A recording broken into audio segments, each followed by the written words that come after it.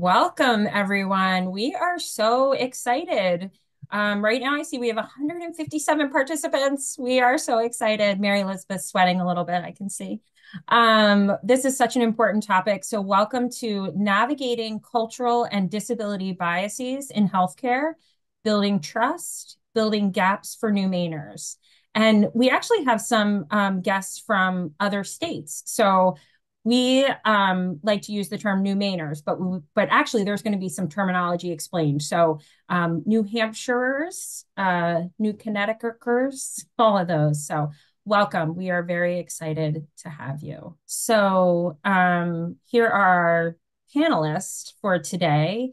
My job is almost done. I am Audrey Bartholomew. I am associate professor at UNE in special education. I'm also the training director for the Maine LEND, which is the Leadership and Education in Neurodevelopmental Disabilities program on campus, where we train healthcare professionals to work with students with disabilities. We also, go ahead, Mary Elizabeth. Oh, I was just going to say, hi, my name is Mary Elizabeth Phelan, and I am a LEND trainee this year. I'm also working on my Master's of Public Health, and I collaborated on this presentation with Jessica Malloy, who is also another LEND trainee, and unfortunately, she's unable to join us here today, but she welcomes you as well. I'm pretty sure of that.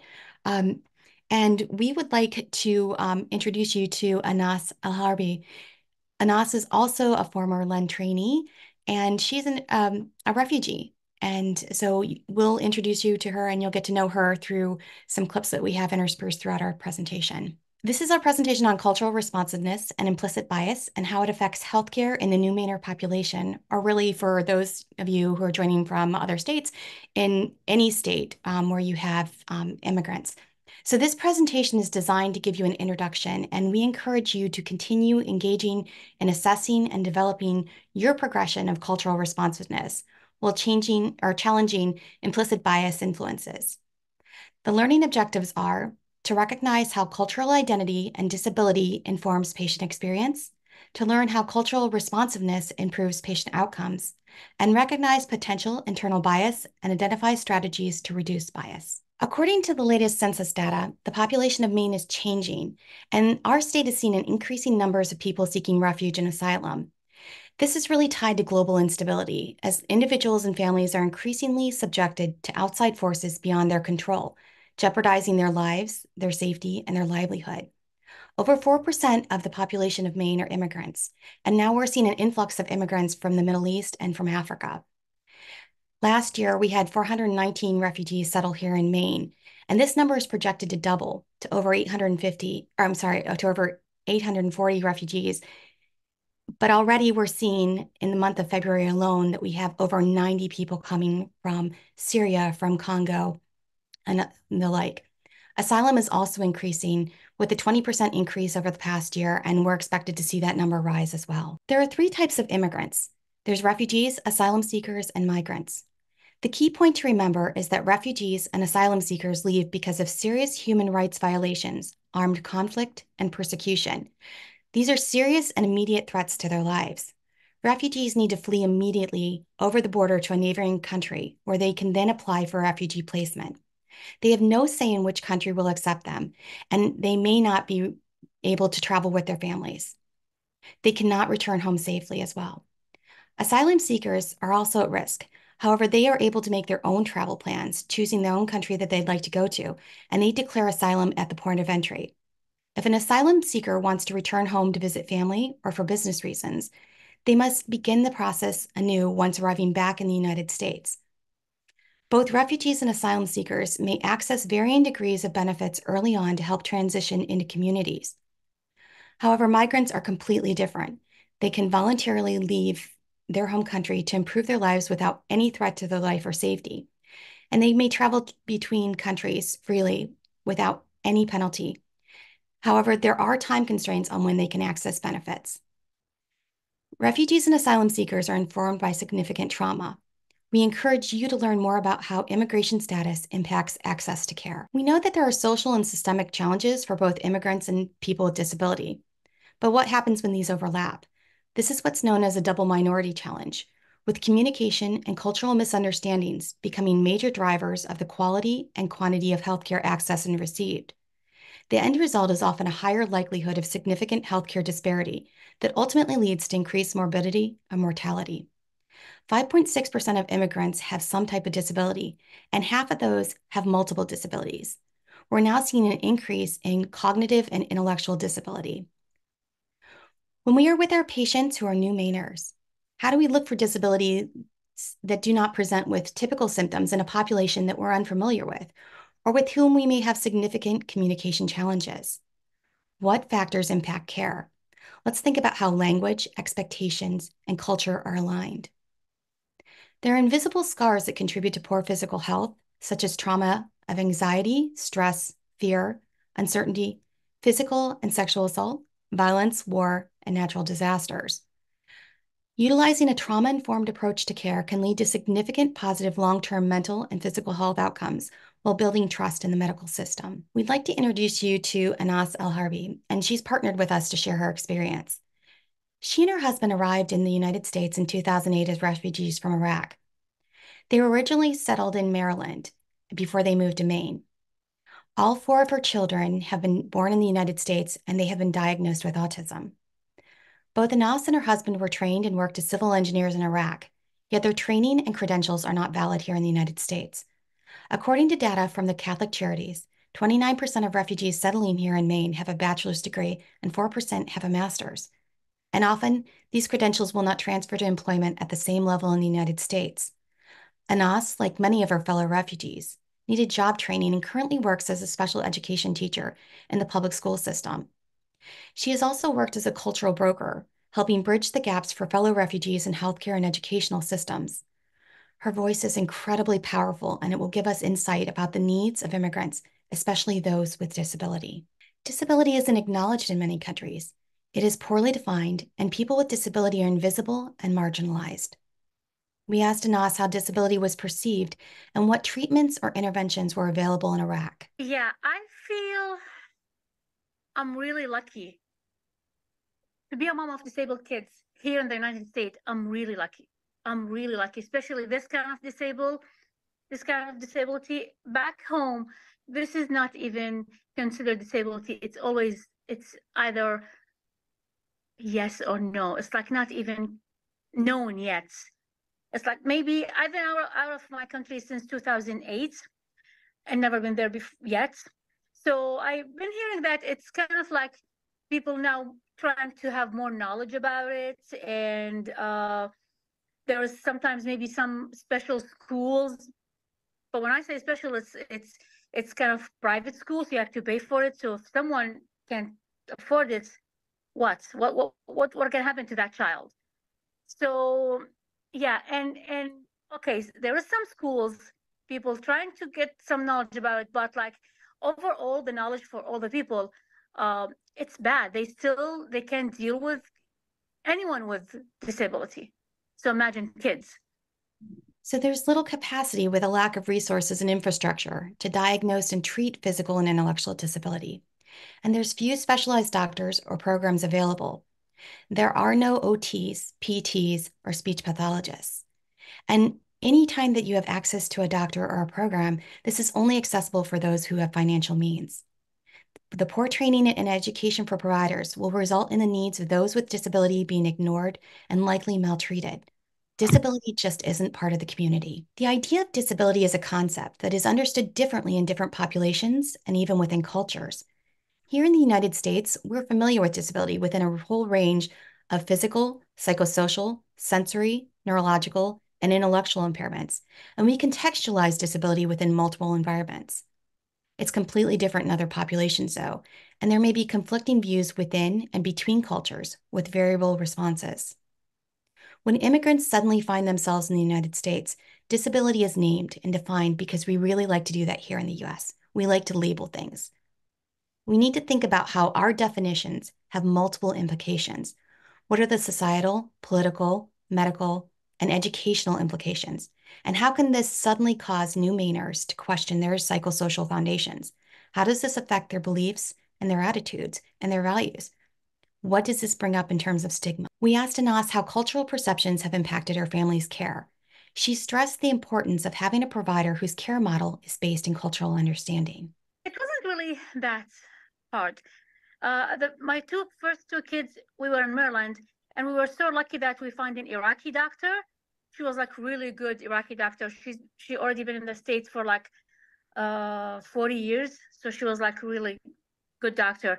And what I liked about her that she has some background of our culture, and that's really good thing. However, it's expected that there will be differing experiences within shared cultural identities. What happens when you don't have a provider who has an understanding of what influences your attitudes, behaviors, and beliefs? But I'm really good. But the thing with my friends, especially like Iraqi cultures, they always have that thing in the mind. Like in Iraq, they don't want the doctor to kind of give them advice as much as the doctor should say whatever they want to hear. It's like, yeah, and in Iraq, they want the doctor always to give you medication. So if the doctor will tell you to go have rest, drink water, that's not a good doctor. That's at all not a good doctor. So when Anas tells us about her friend's experiences, you can begin to see how cultural perceptions shape the range of healthcare experience. And if we need to think about where our patients and clients are coming from. What is their familiar model of care? Why was healthcare needed? How was healthcare accessed? Who do patients interact with? What were the expectations?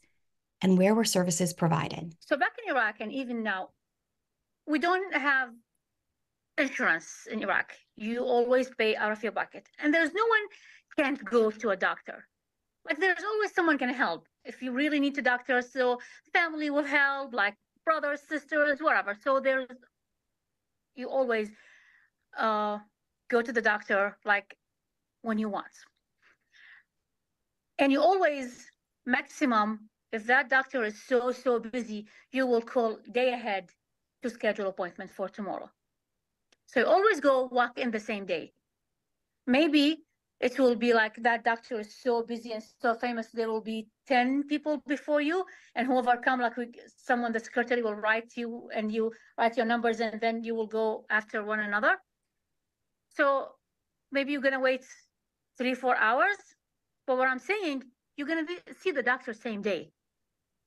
So when we first came and you're in pain, and then you're gonna go to your PCP, and PCP, you're like, okay, I'm gonna call the referral center, and referral center, they will refer you to a specialist, and specialist will call you after 2 weeks, like to schedule the appointment, and that will be another 2 weeks. That was frustrating for us. Like I'm in pain, like, and whatever is like going on with me after 1 month, like I can't explain it to you anymore. Like it's not there anymore.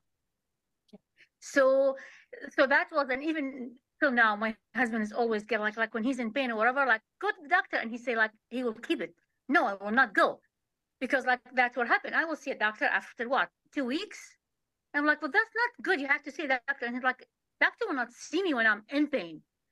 So again, in Iraq, you will see the doctor in the same day. Anas reveals how timeframes have varying degrees of acceptability across cultures. This may be a concept that many new Mainers struggle with in the United States healthcare system. And this frustration and confusion may affect how new Mainers approach an appointment and what the level of receptiveness they have to care. As providers, we have a responsibility to ground the medical model of care we provide within a culturally responsive manner. So, what is cultural responsiveness? It's an ongoing process to acknowledge, address, and understand attitudes, behaviors, and values of individuals. This is a reciprocal interaction between you and your patient. This involves understanding the individual and the community you are or you will be working with. What are the local and individual needs and conditions? Cultural responsiveness demonstrates respect for each individual's ability, age, culture, ethnicity, gender, language and dialect, national or regional origin, race, religion, sexual orientation, and socioeconomic status. We purposely have chosen to use the term cultural responsiveness instead of cultural competency because we want to highlight that this is an ongoing dynamic process. Providers need to identify appropriate information, interventions, and assessment strategies, and then adjust your clinical approach by integrating traditions, customs, and values into the service delivery. And you need to take care to avoid violating the person's beliefs and principles or alienating them from their clinicians, their community, or their support systems, including their families. Engaging cultural brokers who are trusted community members with shared language and experiences can help bridge the gaps and build trust between patients and providers. Let's say at the hospitals, each hospital should have a cultural broker and should be in appointment with like someone from a different background, because it's like completely different worlds. So that patient come from a different world and that doctor from different world, and sometimes they will be like talking really different ways, and both each other can really get their other minds differently, really differently. So like I even when I worked as interpreter, that was a thing. So the doctor will say something, and if I have to say exactly what the doctor is saying, the patient will take it in a completely different way. But I have to say extra things about this is the way goes things here. This is the way the system goes here. So take it easy. And then the patient will start to talk and answer or even ask question. I will have to say exactly what he's saying or she's saying. Then the doctor can be like close eyes, like what's going on. And again, I have to always say that's what happened in their country. That's how it goes in their country. It doesn't make it's not personal. It's not you. It's not anything about even like the system or whatever. This is how it goes there, and for that, it's confusing for them. So I wish like the doctors always put it in their mind. It's not personal. It's not you. It's not the system. They're not like being kind of like disrespectful to the state or to the United States even. It's it's just different that they just came from a different world, completely different world. It's not that doesn't make it's not like it's a bad or less word. It's just different. I think what Inas says is so powerful. It's really important to ensure that cultural brokers and interpreters are effective communicators to both you and your patient. Utilizing appropriate interpretation services promotes the opportunity to capture a full and comprehensive social and medical history. Best practice is to work with trained paraprofessionals to ensure confidentiality. Recognize that the choice to engage a cultural broker or an interpreter is the patient's alone, as they may not want their private medical information shared. Relying on family members or children to interpret can affect care as well. Information may be summarized, left out, and own opinions may be communicated instead of a patient's. They may even ask a totally different question that they think is relevant. Some medical content is inappropriate for children and places undue burden and stress. To provide culturally responsive treatment services, clinicians, staff, and organizations need to become aware of their own attitudes, beliefs, biases, and assumptions about others. Our failure to consider other cultures and ability can be rooted in implicit bias. Implicit bias is a barrier to culturally responsive behaviors, and it creates opportunities for the failure of patient-centered care. What are the quick associations you have of race, disability, and language differences? It can be very uncomfortable to examine the root causes of implicit bias, and it's necessary because implicit bias influences our actions and thought processes, and it creates direct threats to our patients' health and well-being. Research shows that increased implicit bias leads to worse health outcomes, increased disparity in care, increased misdiagnosis, limiting of treatment options offered, overuse or underuse of interventions, medications, and therapies, and decreased participatory decision-making. Healthcare bias is multifactorial. Implicit bias influences provider behaviors and clinical decision-making abilities, and although subconscious and involuntary in nature, affects the way providers humanize the patient experience. Perhaps information is withheld or altered because of comprehension and literacy assumptions. Patients can pick up on provider body language and verbal cues, and this healthcare bias can lead to patients feeling perhaps embarrassed or uncertain, frustrated or inferior. And this will lead to overall feelings of not being seen or heard, a reluctance to seek care, low compliance rates, loss of faith in the system, and ultimately ends up with increased health disparity. So when we're thinking about strategies, what are strategies that you can use to improve your cultural responsiveness and help you reduce your implicit bias? First, reflect on your implicit bias. What assumptions and stereotypes do you make about your patients? Are there assumptions about a patient's body language or health literacy that stems from racial or disability stereotyping? Your second thing is to be intentional. Acknowledge the root causes of your implicit bias. Pay attention. Be mindful of your thoughts and actions. And lastly, know that this process of debiasing takes time and that you need to practice this. Adopt a strength-based approach as well. Increase opportunities for contact. Anas told us about how her culture values conversation and timely access. Build in a few minutes in appointments to allow your patients to talk to you about their personal lives. They might reveal important information that they might not have considered relevant to your line of questioning. Use clear and common language. Inclusive, identity-first language reduces stigma. Practice effective communication. Ask about the communication preferences and learn how to access and use interpreters. And lastly, think about the principles of universal design. What does the environment look like? And do new Mainers see themselves reflected in the physical space, in signs, symbols, and the delivery of care? We urge you to continue to seek out educational opportunities to expand your awareness. Look for books and podcasts, read the newspaper articles, and talk with your patients. So we are going to go into an exercise now before we go into the breakout rooms. And I really would like you all to take a moment and think about your 5 closest confidants and friends. Who are the people who you call when you have something incredibly exciting to share? When you need to talk through something, whose opinions do you ask about social media pictures that you want to post? Who would you ask to watch your pet? So I'd like to give everybody a few moments to reflect on this. Okay, so if everybody will join me and hold up your hand and extend all 5 fingers. Put one finger down if your circle of trust all is within 5 years of your age. Put one finger down if you all share the same gender. Put another finger down if you celebrate the same holidays. Another finger if you speak the same native language. And also put the last finger down if you share similar educational backgrounds. How many fingers do you have up? People who share experiences look for people and continue to favor people with whom we see our values and beliefs reflected in because it's comfortable and it's validating.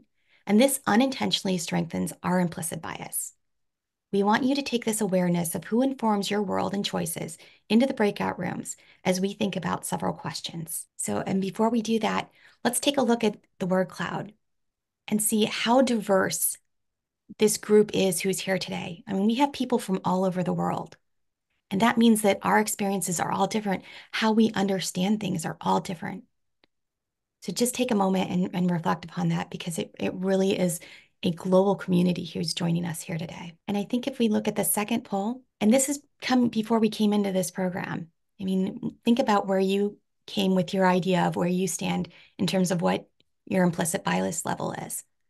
So we have it kind of, most people kind of thinking that they have a little bit and somewhat. And perhaps this training today has given you an idea of where you stand and helps you to reevaluate that and to think about the work that you might want to do so that you can impact the way that you provide care. So we're going to look at our prompts now. And when we go into our breakout rooms, we're going to ask each other and talk about what our circle of trust looks like and how does our circle influence our views and our perceptions? And were you even aware of how similar or how different your circle is? And can you think of ways that implicit bias impacts care? What are the potential blind spots and what actions can you take to reduce the impact of bias in your practice? And lastly, let's think about our own expectations of healthcare appointment. We know what to do. We know how to call up our doctor, correct? We know how to, what's expected of us, that we show up a little bit early, that there's going to be forms to fill out, that we might have to wait. But perhaps how is this different from your patients? So what do you think that how this could impact the way that they perceive care? So I believe that we're going to be sorted now into breakout rooms. And once we're there, please turn on your cameras, introduce yourselves, identify your program and your profession, and then identify a facilitator if you don't have one, and ask someone to keep notes of what comes up. And together, review the exercise and these discussion prompts from each of your program's point of view. And then when we come back together, we're going to share our takeaways. Valerie, what did your group have to say? They're looking right at you. Okay, I wasn't prepared to report because we had a note taker. But one of the things that came out was the shift that people's circle of trust can have based on their time of life or their location. That they may have grown up in some area and have an established circle of trust, but that might shift as they move to somewhere else. So that was one thing we talked about. Great. And sorry to just call on you, but you were right. That's okay. So, does anyone in your group want to add to that from what you talked about? Room 17, I don't know who was room 17, but there were similarities in the circle, same language, not a ton of diversity. People didn't have a lot of experience outside of their own group. So some went to college, some didn't go to college. And touching on biases we learned about or noticed in medicine, more available healthcare research. So what are you learning in about bias and implicit bias and working with different populations to address implicit bias? I'm really curious if that came up in any of your groups. And please, Mary Elizabeth and Audrey, you chime in as well. I know that in our group, we had a few members who told us about how they have family members who are coming from different countries and they continue to travel back to those countries of origin because they don't feel comfortable or don't have the ability to navigate the healthcare system here in the United States. And that is a real eye-opener, I think, that one of our members might, he told us that he's from Colombia and that their family member received dental care here in the United States when the dentist came up to visit. And so he brought his bag with him and his traveling supplies and was able to provide care in that manner. So I think that that tells us a lot about where people who are new to this country, how they're actually able to access care and what their comfort levels are and perhaps where the barriers really continue to lie. Wow, that's very powerful.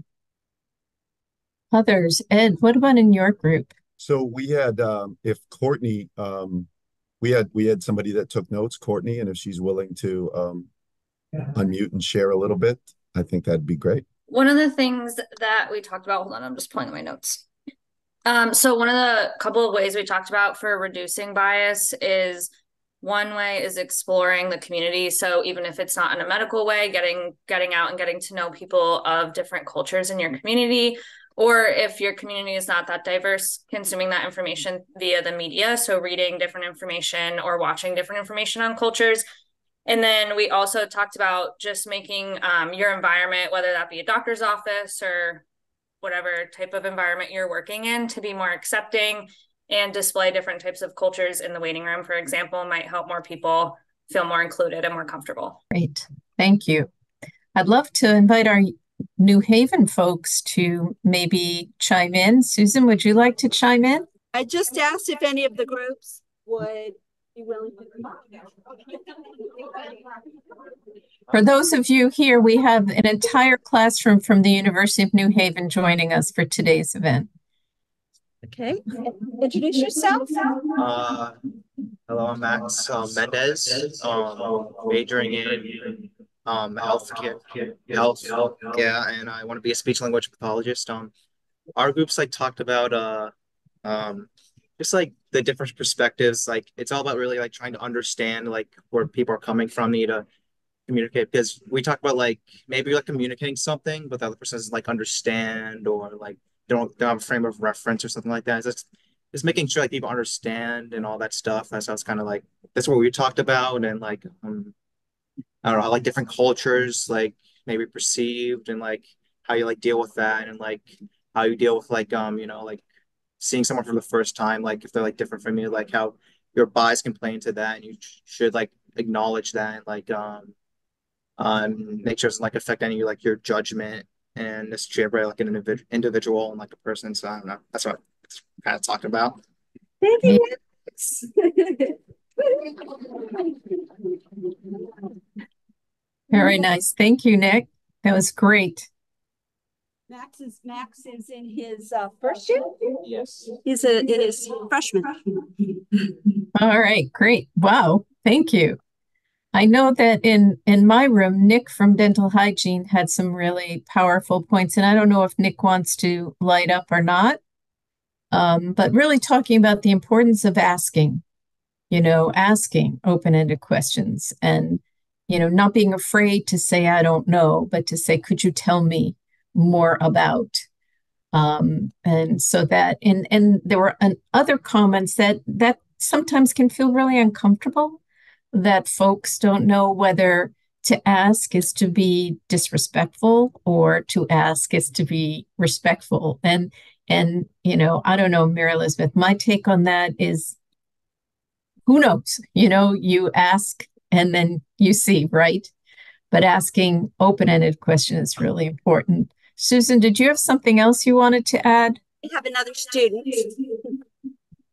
Okay, great. So we had a really interesting discussion. I think within our table, there was only one person that was born in the United States. So we were able to talk about what healthcare looks across different people's, like different countries, and just what healthcare expectations might look like in terms of similar to what Anas was talking about, like same day appointments, insurance, payments, but also like accessibility of emergency services as well. Our ambulances are pretty fast in the United States is something that I learned, which is fortunate. They also tend to be very expensive, which is unfortunate.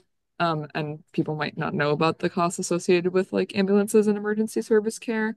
And we also talked about within like your circle of trust, it's natural for folks to lean towards people that are similar to them. It's a source of comfort. We talked about how within our circles of trust, a lot of us tend to focus around our family, and that might also be something that we've coming into America, a lot of folks have realized that there's a culture of like when you turn 18, having that independence and that kind of, finding yourself. Whereas in other cultures, there's no shame and it's encouraged to live with your parents or your family for years and years into adulthood and taking care of them and kind of that more collective culture.